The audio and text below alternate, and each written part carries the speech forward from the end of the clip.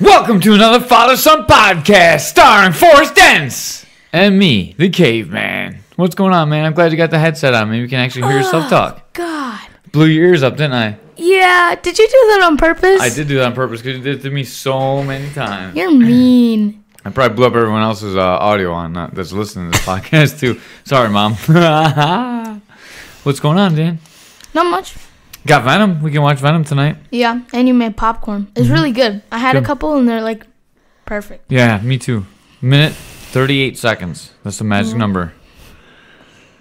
I took it out when the popping stopped, so minute 38 is perfect for that popcorn. Yeah. Man, it's been a long day. I'm gonna make this one quick. I was gonna talk about that last quote we got, but we will do it tomorrow. Oh, I forgot to wrap that present right there for Mom. The one I'm pointing at. Don't say what it is, but yeah. Or maybe not that one, maybe the one underneath. Yeah, that one. I missed a couple, but I wrapped everything else. It's been a really long day. That's why we're doing this so late. My day started at 4 o'clock this morning. Yeah. I may have to go back in at 4 o'clock tomorrow. Have another long day. Yeah, maybe up in a couple hours. Oi. Hopefully, Mr. Joe is so drunk that he cannot wake up to call me. Huh. Why are you laughing so much?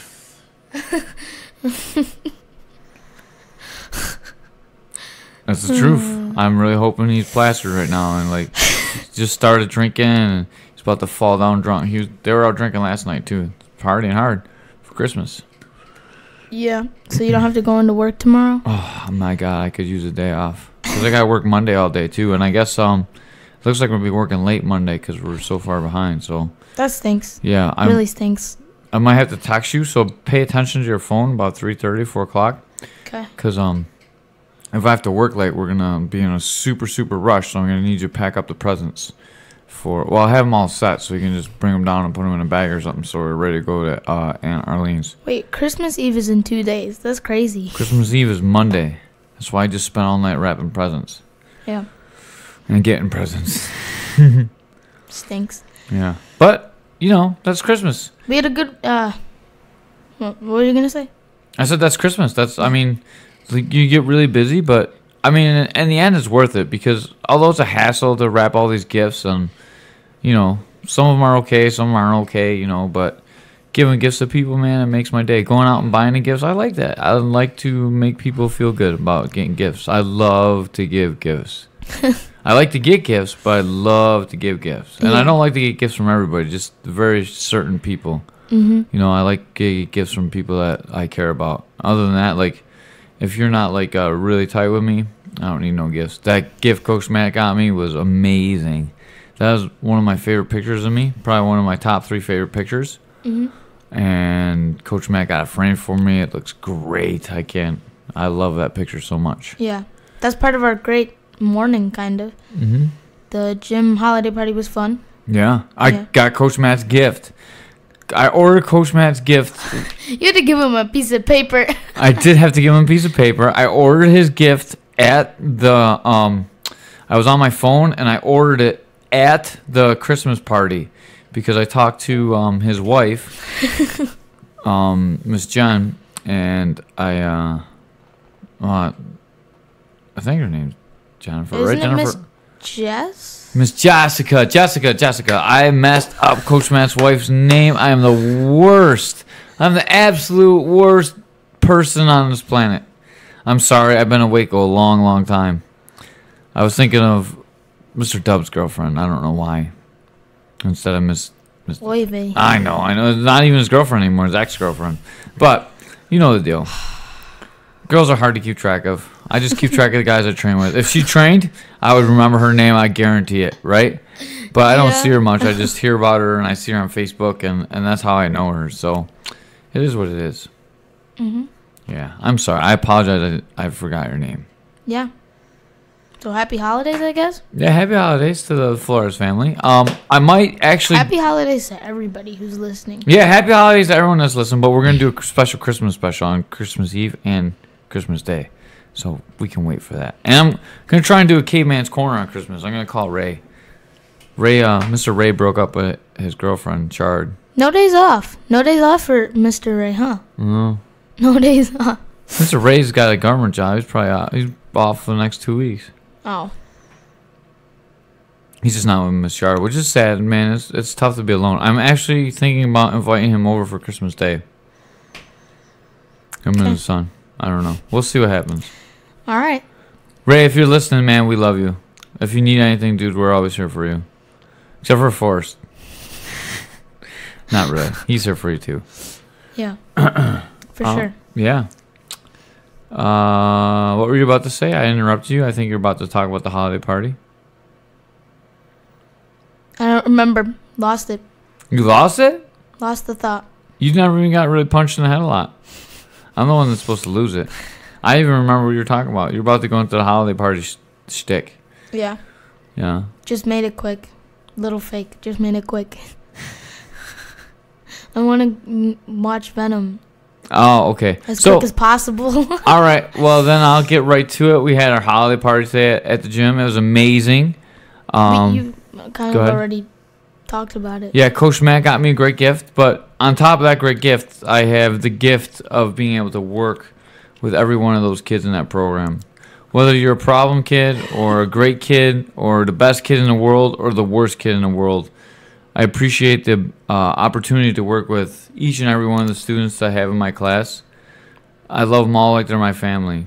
Yeah. And that's the God's honest truth. I don't think there's one kid that I would want to replace on my team. And to be honest, I really, really enjoy working with the kids. There's something really special about working with kids and watching them grow into be young adults. And the growth I see in Dakota and Crouton was amazing. Maya, watching you grow up in the program, watching these other kids grow up in the program, watching Nishan grow up even though he's not in the program right now. Nishan? Yeah, Nishan. I miss that kid. Dude, he's great. Hip circles. Hip circles. Yeah, dude, the hip circles were all this thing. I love the... what's her name? Jesus. I can't even remember everyone's name. There have been so many kids in and out of the program that have touched my life. And hopefully I touch every one of their lives. That's what the goal is. To make it a family program and teach them some effective martial arts techniques. Yeah. Right? It's important to defend yourself these days. It is. It's important not only to defend yourself, to know what's going to get you in trouble, what's not going to get you in trouble, and a realistic view of what a fight really is, right? And then on top of that, I try and give them life lessons. Why are you laughing at me, man? What you just said is like the opposite of what the kids were saying at the holiday party today when you were teaching chokes. Wow, what were they saying? Remember they were like put them to sleep and stuff? Yeah. We talk about chokes today in class because chokes are a vital part of jiu-jitsu. I mean, it's one of the major weapons that you can use. Rear naked choke is probably the most finished technique ever in jiu-jitsu. And it's not okay to choke kids in school. No. Because it's worse than punching them. Even though, like, a blood choke is very safe, as long as you know to let go when you put your opponent... I'm sorry, I burped a little bit. When you put your opponent to sleep, you know it's okay that they're not... Excuse me, man, this pop is really powerful. If you put them to sleep, let's stop laughing at me, man. It's not okay. Yeah, so if you put a kid to sleep, it's not. If you put a kid to sleep, it's really bad. But if you put an adult to sleep, it's not that big of a deal. I've seen people fall asleep all the time, and as long as you let go immediately, it's not that big of a deal. You can escape the situation if you need to. But for the untrained, if you could choke someone too much, you could literally kill them. Mm-hmm. Right? If all the blood stops flowing, like, they're dead. Yeah, and if you hold it too long, you can do brain damage. And it's very possible to do that. And, being trained and knowing when someone's about to pass out or when they actually pass out and when to let go, if you know that... Wouldn't it be pretty easy to know when they pass out because they would just kind of go limp? Yeah, the thing about that is sometimes you don't really know. Sometimes they're still fighting you even though they're unconscious. That's true. And then, wouldn't they be... After a minute or two when they start twitching around, not a minute or two, after 10, 15 seconds, you know they're out. And the only time you see people hold it is in a MMA contest or jiu-jitsu match, when people know that they want to win more than they don't want to hurt their opponent. Because when you both sign up for this contest, you know that you're both trained, you're both skilled, and you both know the risks, Yep, right? You're taking a risk. But in a street fight, if someone's trying to kill you or hurt you really bad, if you choke them out, whatever. They're trying to give you a concussion and hurt your brain. Even worse, right? If someone's trying to punch you, I think an appropriate response is to choke them. But it's not okay in school because you will get in trouble. And the legal system and the way the world looks at chokes right now is not a good thing because I don't want to say it wrong. I can't remember the guy's name that got choked out by the police. Do you remember? Nope. Eric Garner. Eric Garner got choked out by the police, and he ended up dying. So chokeholds have become a very taboo subject because the police officer that choked him, I don't know if he was trained or not. Probably not because it looked like the mean choke. So if he was trained, he really gave him the mean choke. The one where you put the bone into the esophagus and you squeeze them. I showed Mr. Andrew the difference between the blood choke and the real choke when you put it across the neck. And he's like, wow. But that guy died from asthma. He didn't really die from the choke.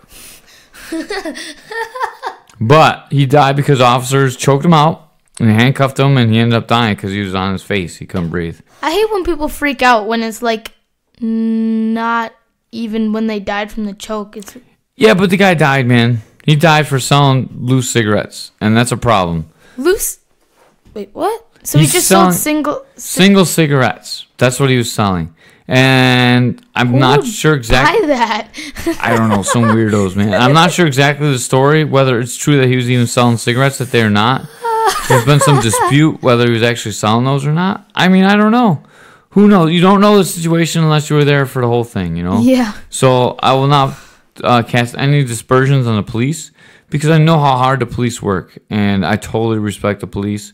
There's some bad policemen, but there's bad people everywhere, For every 100 officers, you're going to have one officer that's an asshole. Oh, that's Mom calling. Where's my phone?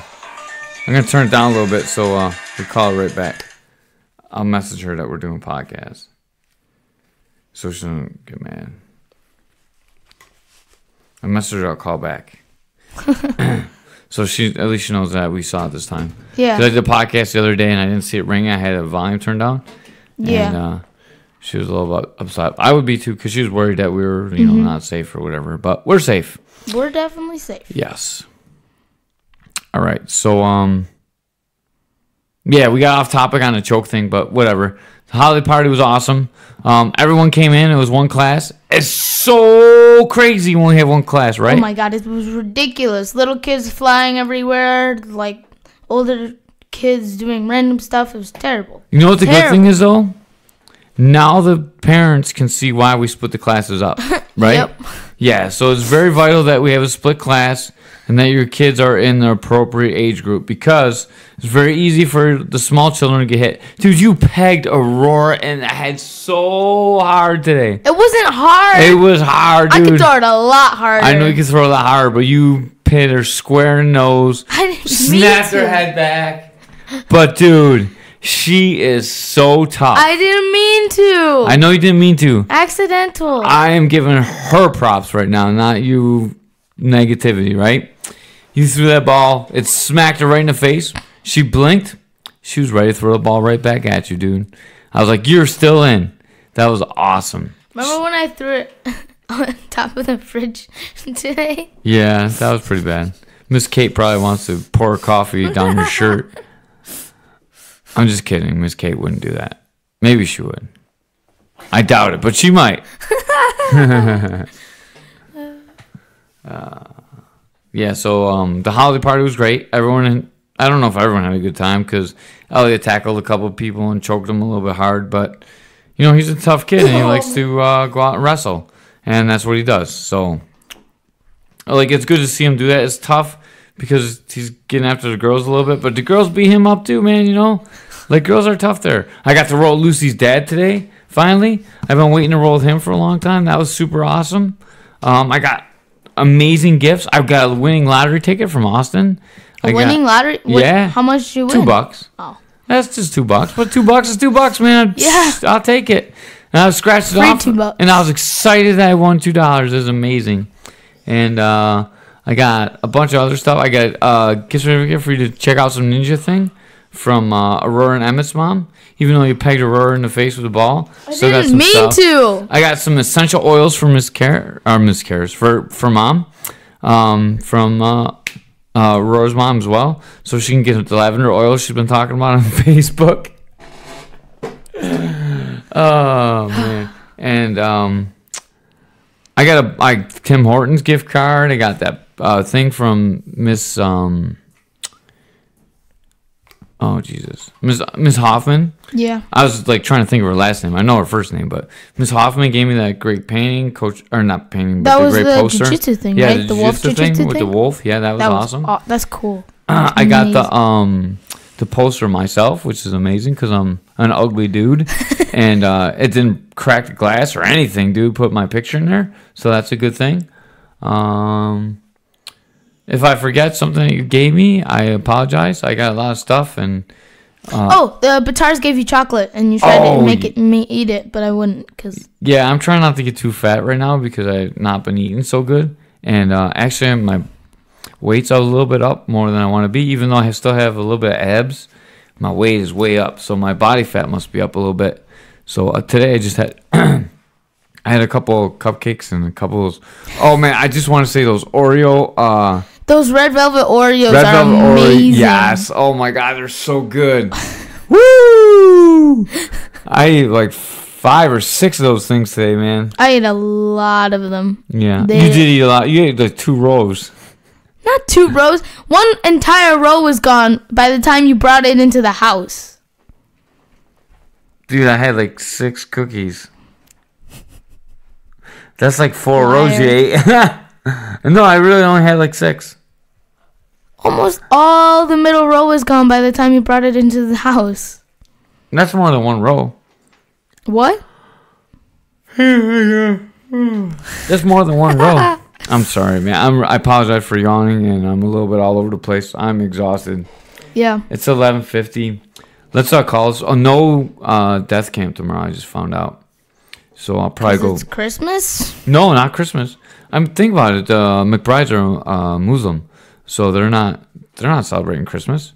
But I'm pretty sure they're doing a wrestling thing tomorrow for the girls, the McBride girls, who are amazing at wrestling. So I'm not sure what I'm gonna do. I'll probably go lift during the day, but I gotta take Lala out shopping in the morning if I get out of work on time. But I shouldn't. Hopefully Joe doesn't call, or maybe I might just sleep through it. I don't know. We'll see. But if he calls, I'm gonna go to work. I'll work till like 7:45, and then I'll run over and take her out shopping, and then I'll come back home, maybe, or maybe I'll go to the gym first. It just depends on what time we get done shopping. I don't know where Lala's got to go. We'll find out, and then we'll come back and we'll do whatever we gotta do all day. Yep. I forget. We gotta do something tomorrow, but I don't. What are we supposed to do tomorrow? I have no clue what you're thinking of. I don't know. I don't know. I think we're supposed to do something tomorrow. Yeah, we'll remember sometime. Yeah, I don't know. Maybe I'm thinking about work. I don't know. Yeah. All right, let's get out of here, man. Mom's waiting for us to call back. It's almost midnight. I might have to be up in 4 hours. We still got a movie to watch. Venom. You're going to fall asleep. I'm going to fall asleep. We're going to watch it again tomorrow. Yeah. I can watch it again tomorrow. It's not supposed to be that good, actually. Yeah. I heard the same thing. I hope it's not true. No. Maybe Deadpool's in there. There's a PG-13 Deadpool now. Yeah. My friend watched it, and he said it was just like a dumbed-down version of Deadpool 2. Yeah. Maybe it's just censored. It is. They cut out. There's a lot of stuff they had to cut out because me and Mom saw it was pretty bad, dude. It was not something you should probably watch, but maybe I'll rent it while Mom's out of town for you. Wait, did I say that on the mic? Yeah. I think I got Easter egged by Caveman. I do that to all the guests. Like I pretend like the podcast's over and I take the headphones off and then we just talk like this, like normal, and they don't know that it's still recording. So then I get them. I do that in Caveman's Corner all the time. I always get the good Easter eggs. Oh, okay. You're looking at me like I don't know talking about? Or you didn't know what I was talking about? How did you Easter egg me? Like, I was making a joke for the people that actually listen to Caveman's Corner. I'm beyond confused now. Me too. I don't know what I'm even talking about anymore.